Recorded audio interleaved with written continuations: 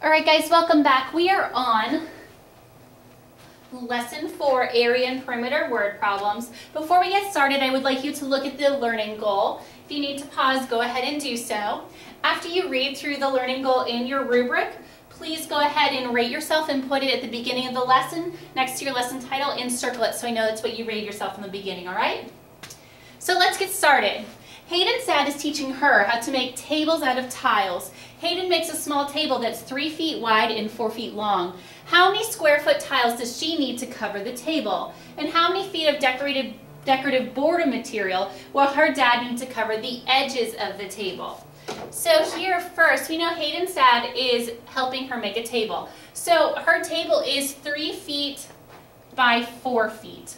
All right, and so when it asks for square foot tiles that she needs, they're asking for the area because they're asking about the coverage. And cover means over the top, so that's area. And then the second question they want us to answer is how many feet of decorative border material to cover the edges. All right, and if we're doing the edge, we're doing perimeter. So they're asking us to find the area and perimeter of a 3 foot by 4 foot rectangle. Well, that's pretty easy. Area is equal to length times width, right? So I know that our length is 4 feet and our width is 3 feet. So she will need a total of 12 square units, or actually it's feet, right? Because they give us units, square feet, to cover her table. Now we need to find the perimeter. Perimeter, if you remember previously, is equal to 2L times 2W. All right, so our L is 2 times 4 plus 2 times 3.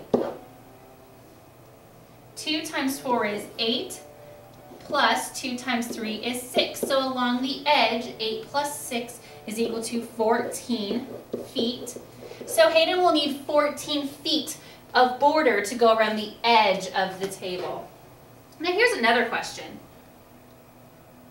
Hayden's dad is making a table that is 6 feet wide by 6 feet long. When both tables are placed together, what are their combined areas? Well, our first table was 4 feet by 3 feet. And we know the area of that table was equal to 12 square feet, right? Now let's draw a picture of the other table. We have 6 feet by 8 feet. All right, this should look like the area model, right? So the area here, area is equal to length times width. Area is equal to 6. Sorry, my length is 8. 8 times 6. Okay, 8 times 6 is equal to 48 square feet. So if I were to put these two together, 12 square feet plus 48 square feet, if I added them, because we want the total of space that they're going to cover, 8 and 2 is equal to 10, 4 and 1 and 1 is equal to 60, so our total is 60 square feet that they have for their tables. Now let's try another one. A rectangle is 2 meters wide. It is 3 times as long as it is wide. Draw to find its length. All right, so let's start. So I know that I have a rectangle that's 2 meters here. All right, and then if I were to move over, I know that it is 3 times as long. So I have one set of 2 meters, another set of 2 meters, and a last set of 2 meters, because that's 3 times as long. And you can see that in the image here. So you have 2 meters, 2 meters, 2 meters. That's 3 times as long as it is wide.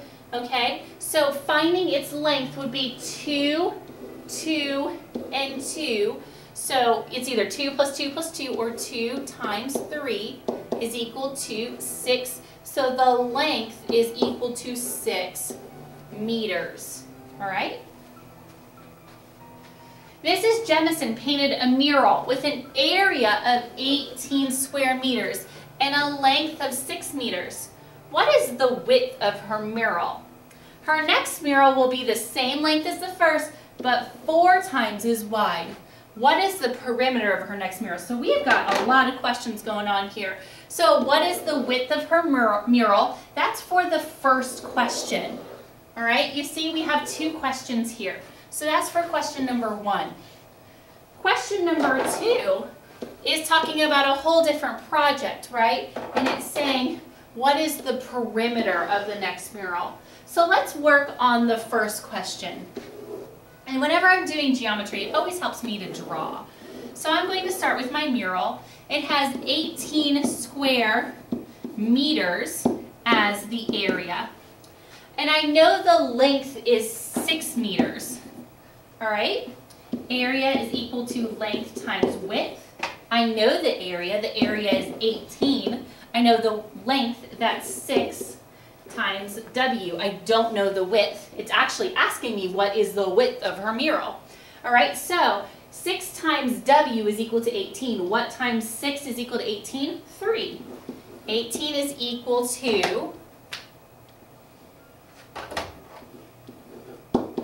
6 times 3. So the width is 3 meters. So that's the answer to question number 1. My next mural will be the same length but 4 times as wide. So I'm going to keep the length, which is 6 meters, but it's going to be 4 times as wide. Well, 4 times as wide as the first, okay? So I know that my first mural was 3 meters. I need 4 times that to make 4 times as wide. So here's one set of 3 meters. Here's another set of 3 meters. Another set of 3 meters. And a final set of 3 meters. So if I did that all together, 3, 3, 3, and 3, or 3 times 4, it would be 12 meters, right? So if I made this entire shape, okay, I would have 6 by 12, right? And the question was, what's the perimeter? So the perimeter is equal to 2L plus 2W, okay? So perimeter is equal to 2 times 6 plus my width, which is 4 times my original one, is 2 times 12. 2 times 6 is equal to 12. Plus 2 times 12 is equal to 24. 12 plus 24, that is equal to 36. So my perimeter is 36 meters. And that answers that second question. Here's another try. A rectangular porch is 4 feet wide. It is 3 times as long as it is wide. Label the diagram with the dimensions of the porch. So I know that it is 4 feet wide. Okay? It is 3 times as long. So if it's 3 times as long, you have 4 feet plus 4 feet plus 4 feet, or 3 times 4. Now let's find the perimeter. Well, my total length here is 4 times 3, which is 12 feet, and my width is 4 feet. Perimeter is equal to 2L plus 2W. So the perimeter is equal to 4 times 2 plus 12 times 2. 4 times 2 is 8. 12 times 2 is 24. 8 and 24 is equal to 32, and I'm in feet for the perimeter. A narrow rectangular banner is 5 inches wide. So I'll start with the 5 inches wide. It is 6 times as long as it is wide.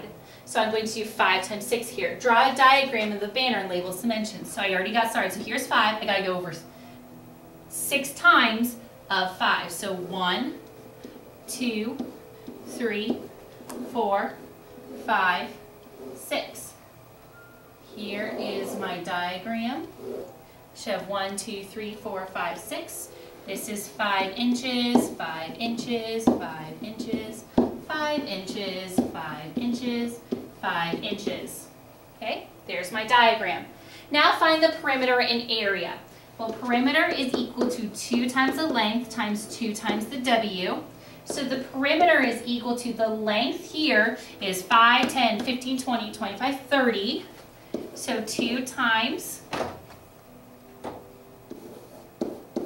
30 plus 2 times my width is 5. 2 times 30 is 60 because my basic fact is 2 times 3, add a 0. Plus 2 times 5 is 10. So my perimeter is equal to 70 inches. Now it told me to find the area. Area is equal to length times width. So my area is equal to, remember, 5, 10, 15, 20, 25, 30. 30 times my width is 5. So my basic fact, 3 times 5 is 15. Add a 0. So my area is equal to 150. Remember, it's area, so it's square inches. Don't forget that square when you're talking about area. All right, now it is your turn. The area of a rectangle is 42 square centimeters. Its length is 7 centimeters. I want you to draw and label the rectangle. Tell me the width. Colin wants to draw a second rectangle with the same length but 3 times as wide. Draw Colin's second rectangle and tell me the perimeter of Colin's rectangle. So go ahead and do that problem. Hit pause if you need to. A table is 2 feet wide. It is 6 times as long as it is wide. Draw and label the diagram and find the perimeter. And finally, a blanket is 4 feet wide. It is 3 times as long as it is wide. Draw a diagram of the blanket, label its dimensions, and find the perimeter and area of that blanket. All right, once you're all done with those questions, please revisit your learning goal. And I would like you to put a triangle around your learning goal for the end of the lesson. Thank you for your hard work, and I will see you later.